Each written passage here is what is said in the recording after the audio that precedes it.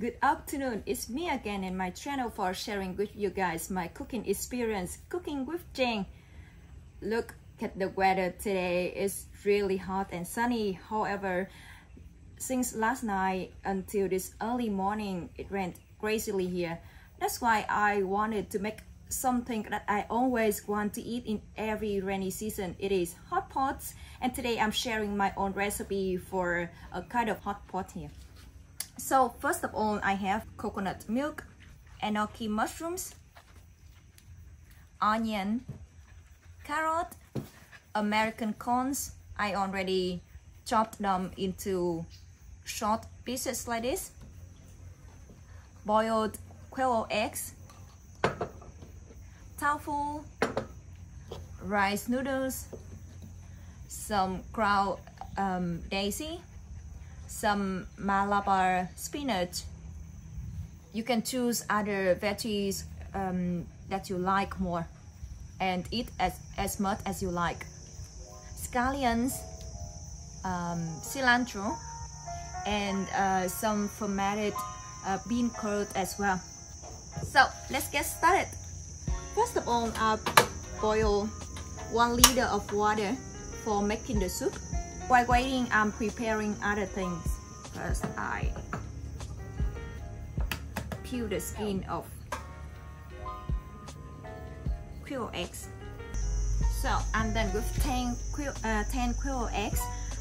With $1, you can buy about 40 of them in Vietnam. Then I add 1 teaspoon salt into water, and I add American corns into the pot. Continue boiling for at least 20 minutes. These corns will help enrich the flavor of the soup with their natural sweetness. I continue with Enoki mushrooms. Their roots are until here, so I just cut them off here. Here we will leave them until we start eating. So I continue with carrots.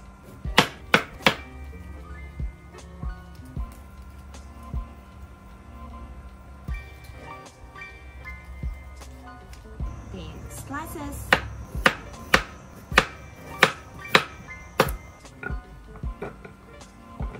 On flowers. Then onion.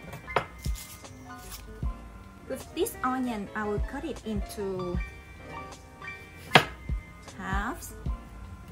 Then 3 parts.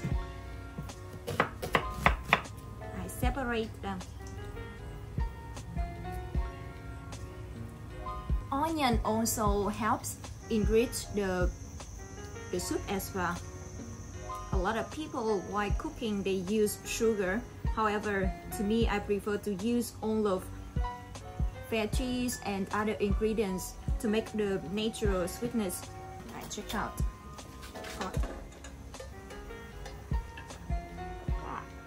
I'll boil it 5 minutes more until I start adding other ingredients. Then tofu, I will cut them into cubes. Half, then half again, then halves again.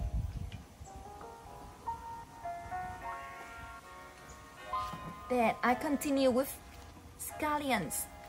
I also divide them into the white part and green part. With the white part,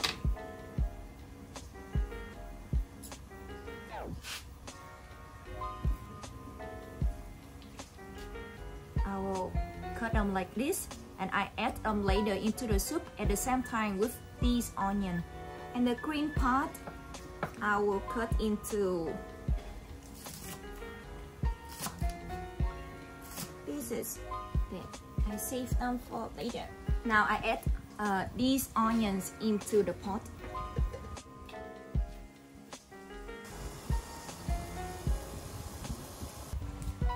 So while waiting, let's talk a bit about the history of this hot pot. Before I had a homestay, once I was hosting 3 couples. After the first breakfast, they decided to eat with me forever until they left. So I was really happy. Of course, I love cooking and I love cooking for people. They enjoy my food and they wanted to eat with me. However, it was a little bit stressful because they wanted me to surprise them every single meal. I had my own rule before that I never had a menu for what I would serve. So all of those people, they were really adventurous and were really open to new things. So they told me, okay, Trang, just go ahead, cook whatever you like. We will enjoy it anyways. Then I created a lot of different things. One night it was raining outside and I wanted to make hot pot, like my favorite anytime it rains. However, 2 of them were vegetarian and I wanted to make seafood hot pot. It's really popular in Vietnam and it's really yummy. But to make the 2 eat as well, I had to create something new, vegetarian. That is the reason how I create the hot pot I'm sharing with you guys today. But in the end, they ended up liking this more than the seafood hot pot.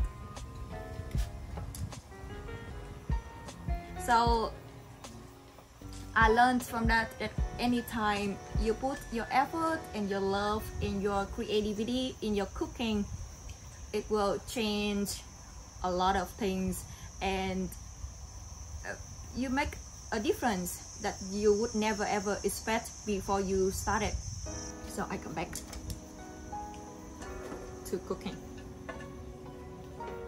There are a lot of vitamins that they might disappear when you cook them in water.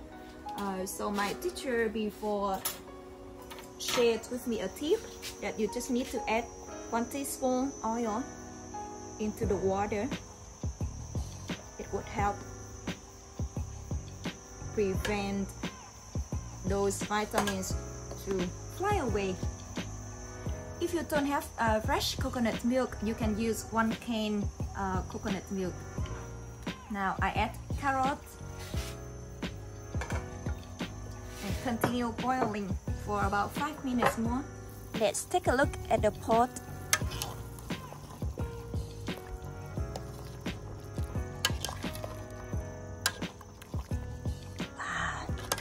Smelling good. Now it's time to add coconut milk.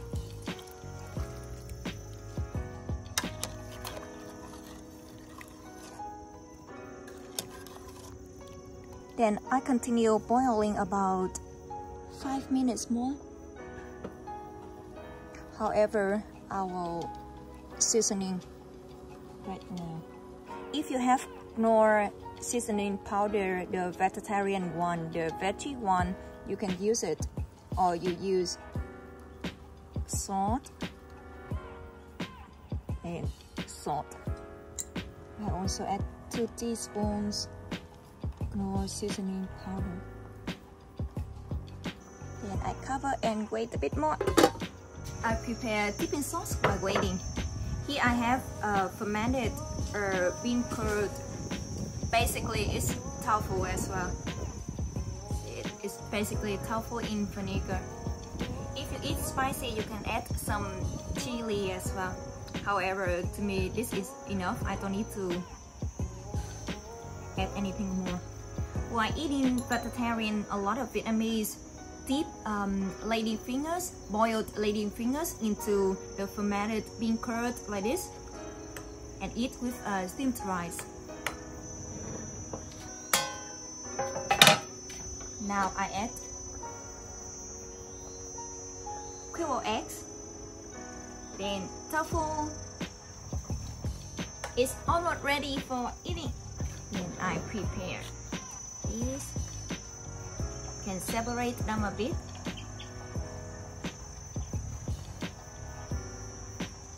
I love barbecue these with beef as well. Cilantro. Eating hot pots is the best way to eat more veggies, especially for lazy eating veggies people. Then I share noodles into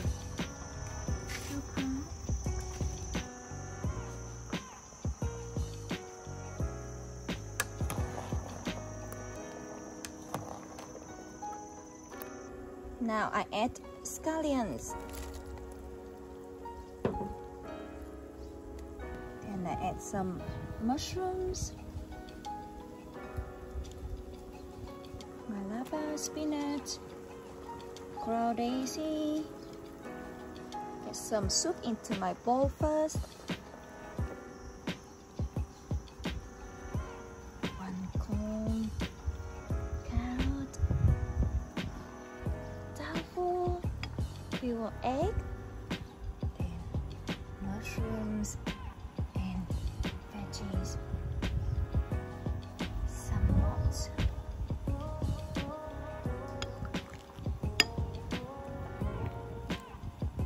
The combination of corn, carrot, onion, coconut milk makes a really special sweetness that you've never found from any other ingredients. Just imagine it's raining outside or it's so cold outside and you're gathering together with your loved ones sharing a hot pot. How could it be better, right? So I hope you enjoyed my recipe today and continue following my cooking journey, and thank you for watching. See you next time.